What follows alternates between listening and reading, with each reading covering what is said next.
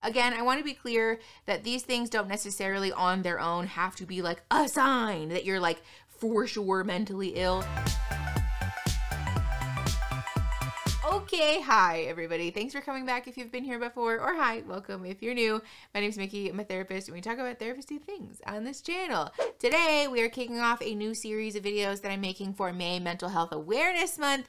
And today, specifically, we're talking about some surprising things that are actually a sign of mental illness. There are a couple of things that I want to talk about in today's video because oftentimes they get overlooked or like written off as like, like it's fine, it's normal, whatever. And I want to be clear, it's not that these things are like abnormal necessarily, but they may be good things to keep an eye on when we're talking about like whether mental illness or mental health issues are showing up in our lives. Also, if you're new here, hi, thanks for coming. You should subscribe. We make content like this, but we also talk about pop culture moments every now and again, so I'd love to have you stay. Before we get into the things, I do want to be super clear though that all of the content on this channel, and especially in this video, is intended to be broad strokes education and for us to learn and educate ourselves. This is not therapy. It's not a replacement for therapy. It never has been and never will be. You can't do that over the internet, and it's also illegal to try. So to be super clear, that's not what we're doing here. If you do need a therapist, there are always links in the description to go find one for yourself. So without further ado, let's get into the list. Thing number one is physical pain. This does come with a caveat, to be super clear, because people can have physical pain for lots of different reasons, which I think everybody is aware of, to be fair. But physical pain and sometimes unexplained physical pain and irritations and things like that can sometimes be a sign that there's something going on for us on a deeper mental level that warrants our attention. The reason that I say this is because our mental health, wellness, our mind is obviously linked to our bodies, and it's like a pretty well established or supported phenomenon in the research that our body holds on to trauma and things like that. There's a very cliche phrase that therapists love to use, which is that the body keeps the score. It's the title of a book. That's the whole thing.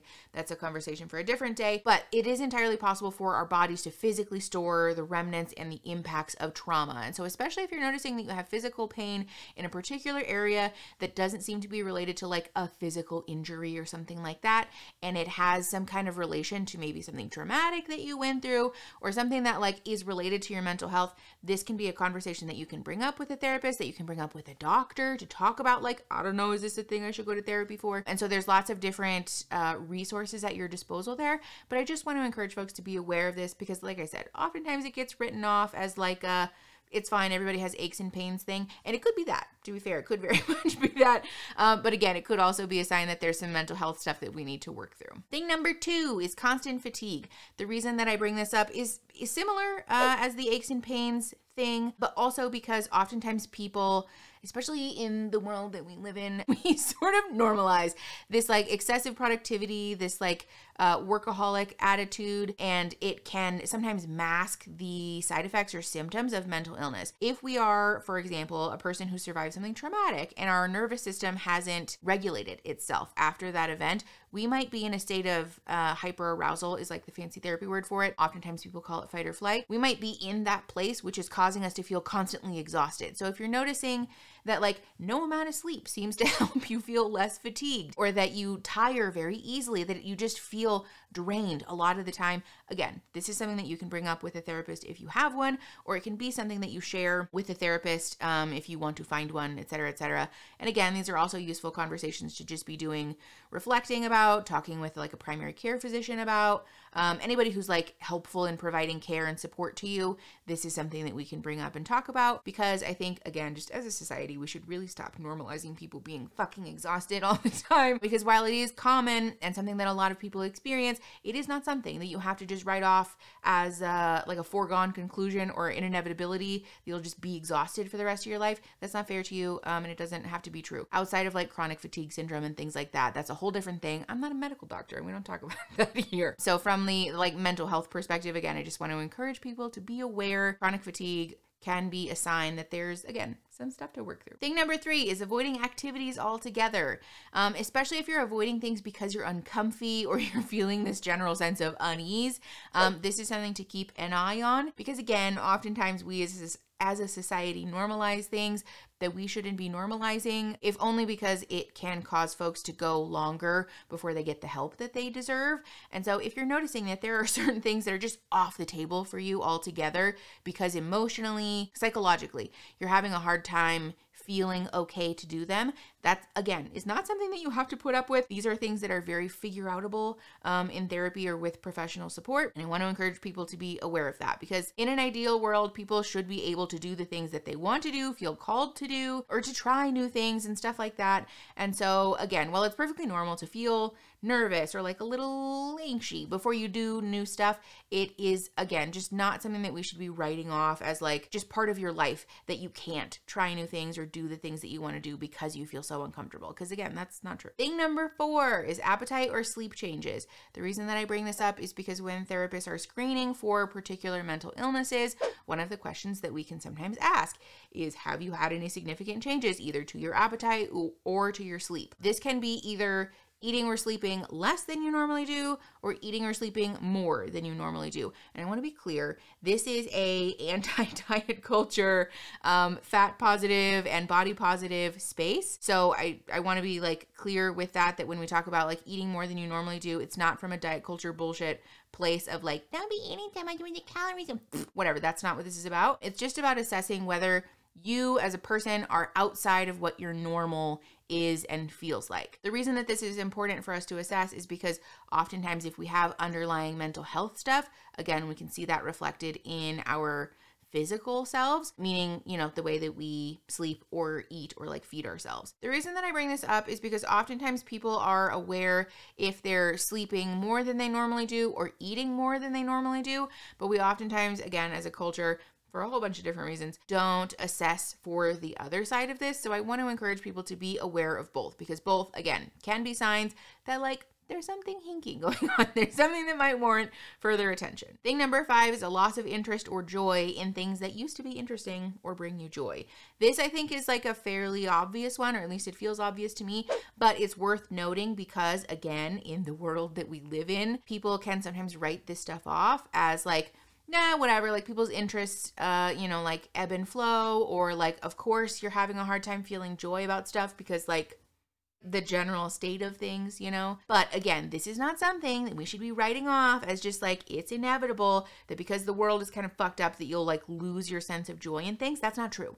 We can very much honor the reality of scary and traumatizing and difficult things happening in the world, and also be in a place where we're able to find our own joy, to reclaim our own time, to feel comfortable and safe and healthy and happy, especially within our own support system and within our own community. That is very much a realistic goal. So I do want to encourage people to be aware of that, especially, again, if there's something that happened that was shitty or felt bad, and then there's this loss of interest or joy, that's like very much noteworthy and like a super easy conversation to host with a therapist about like, hey, this thing happened, now I feel this way, what do I do about it? That's very much the bread and butter of what therapists help people work through all of the time. Thing number 6, and our last thing, is intrusive or obsessive thoughts. Especially with the way social media and TikTok have been, I think there is a lot more discussion about intrusive and obsessive thoughts than there has been, which, to be clear, is good. And I think it's really meaningful and important that we're destigmatizing having these conversations. However, I want to encourage people to proceed with an attitude of caution, because sometimes when we colloquialize a term like intrusive thoughts, we're doing it in a way that isn't reflective of what it actually means. And so then people who struggle with actual intrusive thoughts can feel like, oh, that's not what that is. And so like, you know, I don't really need to investigate this further. And that might not be true. To be clear, intrusive thoughts, typically when we talk about them in a therapy context, we're referring to thoughts that just happen. They're intrusive because they intrude themselves into your mind. And like 9.5 times out of 10, they're unwanted thoughts. The fancy therapy word for this is ego dystonic, but basically this means that like you don't like these thoughts, you're not wanting to think these things, they're not resonating with your core values, and so sometimes they're also disturbing in nature. Having intrusive thoughts like this is very much worth paying attention to and giving like respect and giving yourself the time and space to receive support around that, because again, I really want to stress that they can be overwhelming and sometimes traumatizing, and people can feel a lot of shame about intrusive thoughts.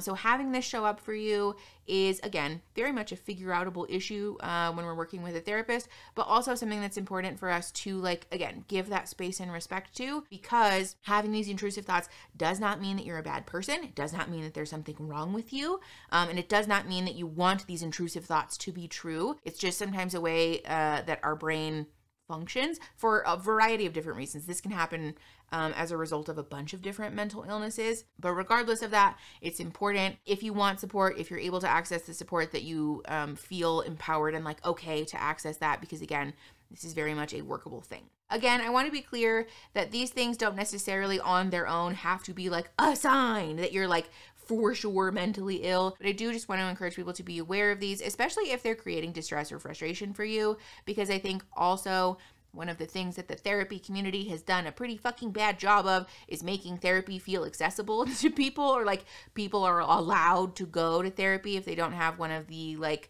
most severe symptom presentations at like, you know, one end of the spectrum. And that's not true. Lots of people can go to therapy for lots of different things. You don't have to be like the sickest person or the like most overwhelmed or most stressed or most anxious person to be deserving of therapy. That mindset sucks. So if you're noticing these things and you're feeling some type of way about it, please know you are always welcome and allowed in therapy. And there are lots of therapists who would love to help you work through your stuff. So if you like the video, subscribe to the channel. It really does help support me and the work that we're trying to do here. And then share the video to help the channel grow and to help each other grow. And I will see you guys next time. Okay, bye.